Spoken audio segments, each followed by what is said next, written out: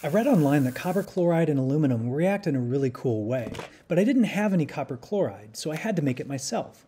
To do this, I dissolved some ice melt and tree root killer from the hardware store into water and then combined the liquids, which react to form the copper chloride solution I needed, as well as a solid, which I filtered out.